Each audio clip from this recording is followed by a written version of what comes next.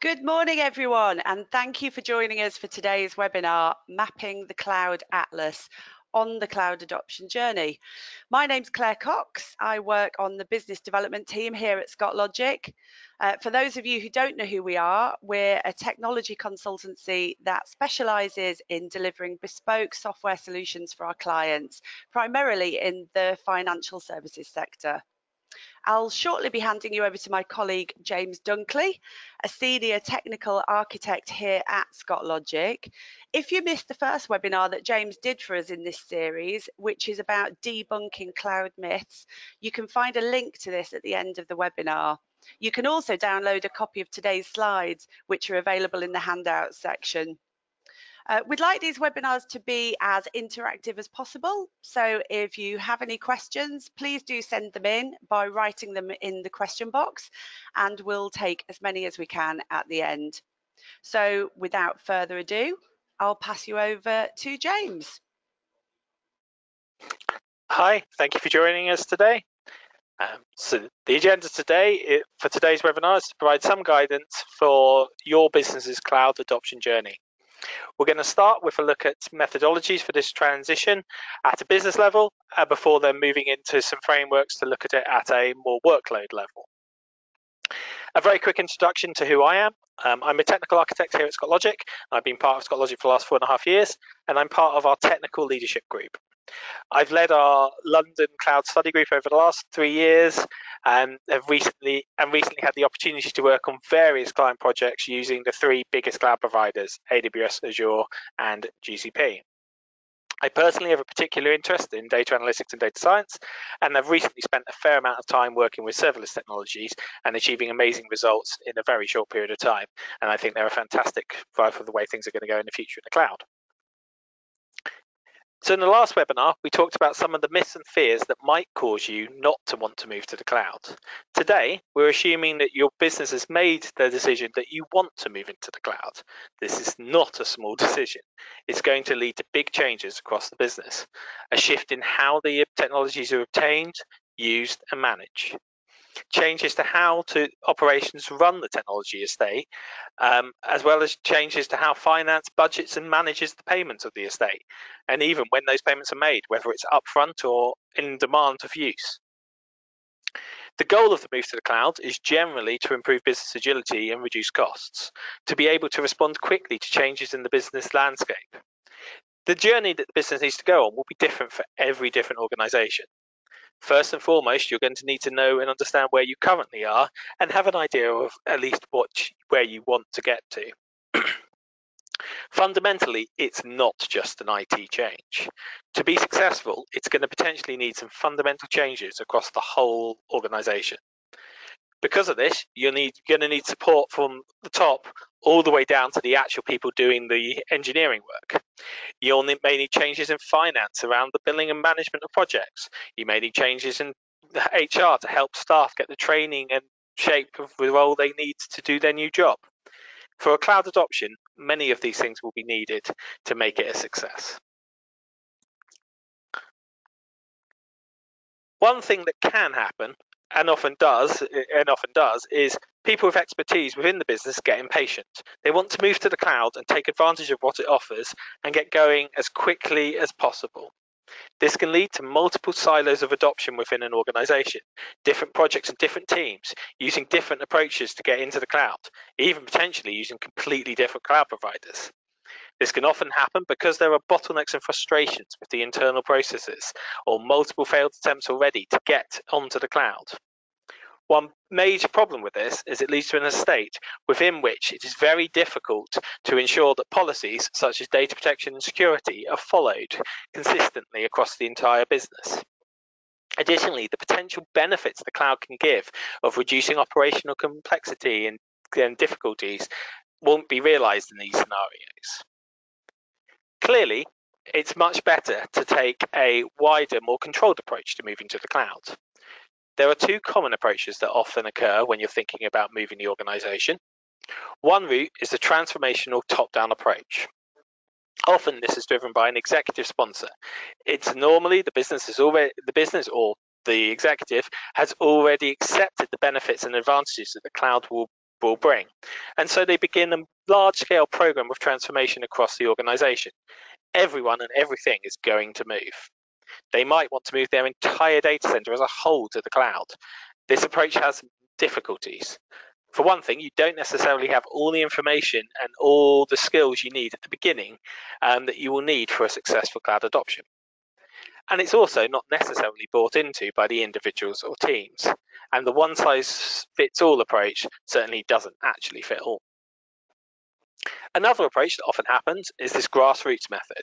It can come from some subject matter experts, either internal staff or new joiners to the business who have cloud experience.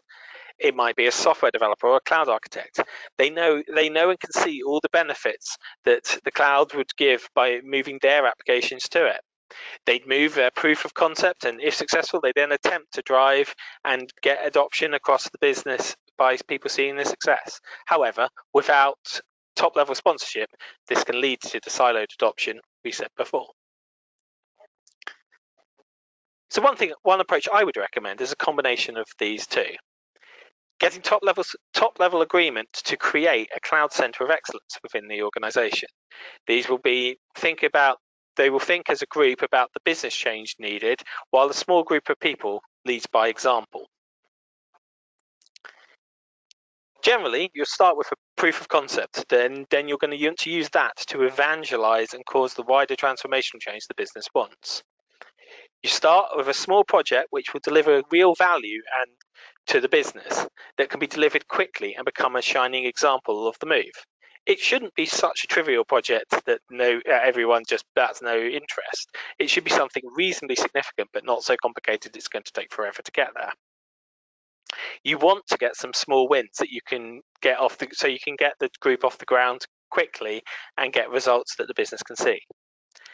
In order to do this, you want to create a small cross-functional team, including security, infrastructure, and application development. You're going to need to involve and get the buy-in of senior leadership. They should be the ones driving the creation of the center, but not necessarily doing all the work. At the end of the day, it's this senior leadership who is going to need to accept the proof of concept and then drive it across the business for the adoption to become successful.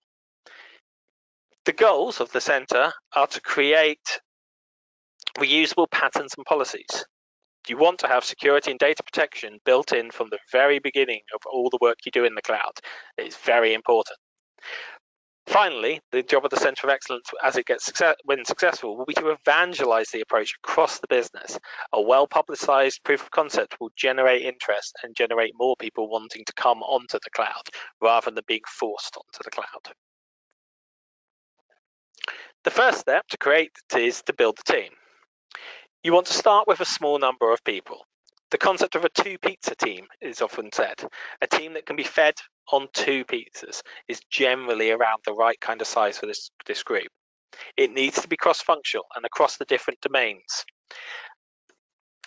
They'll need to have everything from security, application development, and infrastructure, as we mentioned, as well as the operations and support aspects of the business. In general, I would recommend this comes from internal hiring where possible. You've got people who know your business and want to make the move a success. They're a lot easier to get the right correct direction if they already know your business, rather than bringing in cloud experts from outside who might not know everything about the organization. The team shouldn't be afraid to make mistakes. They're going to. At the end of the day, this is a journey they are on. It isn't an instant switch. People don't know how to go straight onto the cloud and all the best practices. But at the opposite end of the spectrum, you shouldn't be so obsessed with the search for perfection. You do want to deliver some quick wins. You don't have to get it right straight away, you can iterate. But the quicker you get rewards back to the business by delivering some smaller success, the lower the nerves will be within the organization of the transformation that's coming. As a rule, the members of the team will need to have a few key characteristics. They should be happy to experiment. They're going to try lots of different things. And if it goes right, great. But if it fails, they shouldn't worry, but they should be able to learn from their mistakes and move on and try a new thing. They shouldn't be stuck with the current status quo in the business. They should be empowered to make changes and help the business change. They need to be able to take a concept from the very idea stage all the way through to implementation and getting it live into production. The goal of the centre is to help the whole business grow. So they must also understand that they are not delivering it for them, they're delivering it for the entire organisation, and they need to understand the needs of the other people. And finally, we want them to be able to influence and inspire others. The goal of this team is not the first initial project, it's to cause others to be able to do things as well. For the centre, the goals are quite wide-ranging. They want to deliver quick wins to get into production easily. As we said, this will lower fears within the organisation and help with general senior leadership buy-in. Along the process, they're going to build some example architectures for their workloads they move that others should be able to learn from. They should develop opinionated blueprints for your organisation.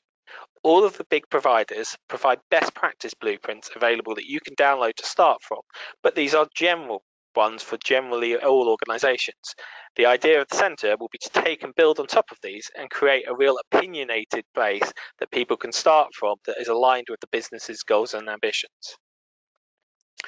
The processes they use to release that first proof of concepts should be generally repeatable, and they should be learning and making sure that they can use these processes to help other workloads within the organisation move into the cloud. Additionally, the more consistent they are, the more the operational overheads will be lowered as you get more things into the cloud. In order to encourage consistency, automation can help. The team should evangelize automation where they can, modernizing internal processes and working towards the ideals of continuous integration and continuous deployment. You'll be able to do much more with a lot less if you get this working right. And it's a big win, but one that people will be scared of. But generally, the results for the business are huge, and also in longer term for the people who've learned how to do the automation. Once a successful proof of concepts have been completed and the team have learnt from it, then the goal changes slightly. It's to go out and teach the rest of the organisation. The successes the project has had should be promoted and recognised across the organisation with roadshows and webinars and whatever you need to promote some of the things that have been achieved. Even moving a small block from a data centre into the cloud is still a great stepping stone, and showcasing the results and what was learned is important. You want to look at the best practices and processes that came as you were doing this, document and blog these internally, spread the knowledge around all the other teams. One slightly harder solution can be to second the members of the team in the centre into other teams, and then help those teams learn from the direct experience those members have. Another option is instead to kind of grow the centre, bring other projects into the centre. However, the problem with this is the centre itself can then become a bottleneck, and you need to be cautious on that and make sure you scale it in the appropriate way. So while all this is going on, the business has to prepare for the change. One approach to help the business prepare for this change is the Cloud Adoption Framework. This is a way of thinking that was put together by AWS to help people move to their cloud, but it's applicable to any of the providers. The goal is to engage the stakeholders from their own perspective. So there are 4 steps. First, you need to identify who the key stakeholders are to a cloud migration. Next, you need to understand the concerns and questions they have which could delay this move. Using this understanding, you need to identify the skills and processes that need to be updated within the business to address these concerns. And finally, working with the stakeholders, you want to create a plan as part of the centre to cover these processes and skills and ensure that they will be happy with the results. The idea is to think from 6 perspectives. First and foremost, the business view. The goal of this transformation is to deliver business results. So we want to make sure that all the transformations is aligned with these business goals. Additionally, understanding the economics of the cloud. They are very different between what you're used to in a normal data center. Next, we need to think about people. The organizations and structures within the business may need to be changed. The cloud represents a huge skill shift, and staff may need to be given resources and help to prepare for this change and additional skills they need to gather. The governance view is to think more on the project and program management side of the business. How should the processes work? How will you measure the impact on the business and the results it gathers? The platform perspective is now starting to think about the design and build that you need to do within the cloud. The cloud architectures represent a fundamental different architecture, and you'll need to change from how you're used to working within a data center. Security is always the big one. It should be the first job of everybody working in the cloud. You really need to understand your current internal processes and guidance that the business uses, and incorporate those at a minimum into the patterns you're going to use in the cloud. You want to develop controls that can be used across the business and define the strategy and program of work to deliver this.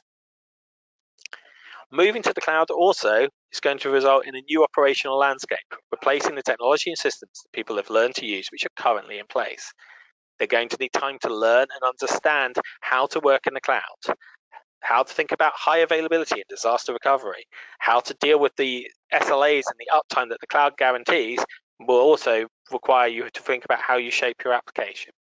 And from these perspectives, hopefully you can drive the business in the changes you need.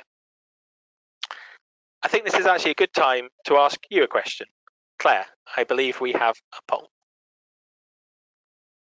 We do, James. Yeah, let me just launch this poll now. So the question that we're asking you is, have you tried setting up a cloud center of excellence? So we'll give you just a minute now. If you can select one of these, your options are, yes, we've tried setting up a cloud center of excellence and it's working well. Yes, but we're having some challenges. No, but we're considering it. We've tried and failed, or we haven't considered it. So I can see some people are voting now. I'm just going to give you a few more seconds just to get your votes in. It's quite interesting actually seeing some of these votes come in, and quite important for us too, because as James will probably tell you later, he's going to be working on a white paper talking about setting up a cloud center of excellence. So your views here about where you're at in this journey are quite important to us. So I'm going to close the poll now and share the results with you. And James, you can see the results on your screen. Everybody can see the results on their screen. Oh, James can't see the results. So I'm going to read them out for James. So the results are 13% of people have said yes, and it's working well. 25% of people have said yes, but they're having some challenges. Another 25% say no, but they're considering it. 13% have said they've tried and failed, and another 25% saying we haven't considered it. So let me hide that poll, and then I can pass you back to James. Cool, thank you for that. That'll help us think about how we structure the white paper when we come to write it. So moving onwards from the business perspective, now I want to move down to a slightly lower level and think about moving a workload to the cloud. We've talked about getting the business ready, and the next kind of two frameworks we're going to talk around are more about moving a specific workload into the cloud. The first is the 6 R's, and then finally we'll talk about being well architected. So the 6 R's is a concept that was first created by Gartner in the 2010s, originally as the 5 R's. They were adapted by AWS into the 6 R's, but again, these are applicable for all the cloud providers. Well, the first thing to do whenever you're moving a workload to the cloud is preparation and planning. You need to fully understand exactly what it is and how you're going to move it. Next, what are the potential offerings that the cloud has to give you? For each workload, you consider the shape it should take in the cloud, and this will let you understand what the appropriate migration strategy should be. The goal, as always, is to maximize the value from the cloud while minimizing time, effort, cost, and risk. The 6 strategies I'm just going to talk over range from retire or retain all the way through to fully refactoring the application. We're going to look at each one in a little bit more detail now. So we start with the first two, retain or retire. These are technically not migrating the workloads to the cloud. They're more passive strategies, but should always be considered if appropriate. You may have major investments in the data center, and the application may be covering all the current needs, in which case you may choose to retain it as is. A second option is to assess if the application is even needed anymore. It may be legacy, and it may be possible to retire it as a whole. Next, you could repurchase the application. This means going off and buying a new cloud-based version of the application, or even a completely different application to cover the same business needs. This could be particularly relevant if the current application is not covering the business's own needs. It's an opportunity to switch over and get the new feature set. It's often a quick option with little cost or extra skill needed. Rehosting is a slightly larger option. This is to take the workload as it is and lift and shift it to the cloud. Doing this, you are unlikely to realize the large amounts of cost savings or other cloud gains. However, it can be a very good first step to getting into the cloud. It starts to reduce your dependency on the on-premise data center and starts getting more and more things into the cloud. A slightly larger option is to re-platform. This is to make small adjustments to the application, take advantage of easy wins by moving to the cloud. A good example of this would be, for example, moving from an old on-premise database server. You could, instead of putting a new cloud run server, use a more on-demand service such as SQL Azure or AWS Aurora, and a hosted database service. You may need to adjust the application to do this, but you're reducing some of your operational dependencies. You might choose to attempt to adjust the application at this point to allow it to scale more elastically and take some advantage of the cloud's flexibility to scale up and scale down quickly.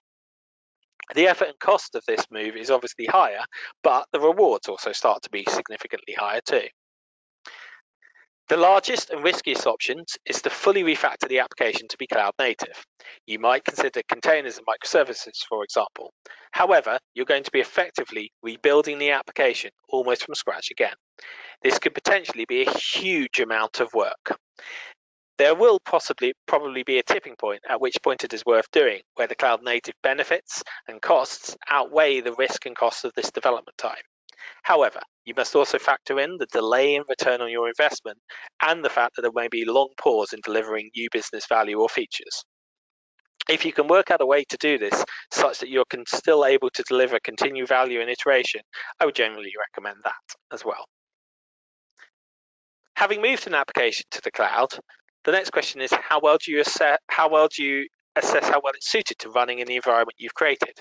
Again, AWS created a framework called the Well-Architected framework. The principles are true for all of the providers again. However, the specific questions and wording may be different in each case. The idea is to understand the advantages and disadvantages of the architecture design you've chosen. It's aimed at technical staff and is expressed as a set of questions that you answer to understand how close to best practice you've become. They view it in 5 different pillars. First, operational excellence.